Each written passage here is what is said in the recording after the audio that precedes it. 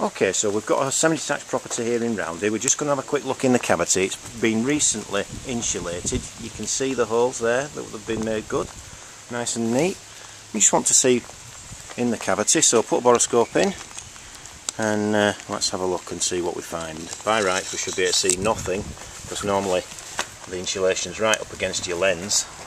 Okay, so let's have a go. Alright, so what we see there, there's a wall tie. Just wipe the lens a bit. There's a wall tie, quite rusty. Just zoom in on that.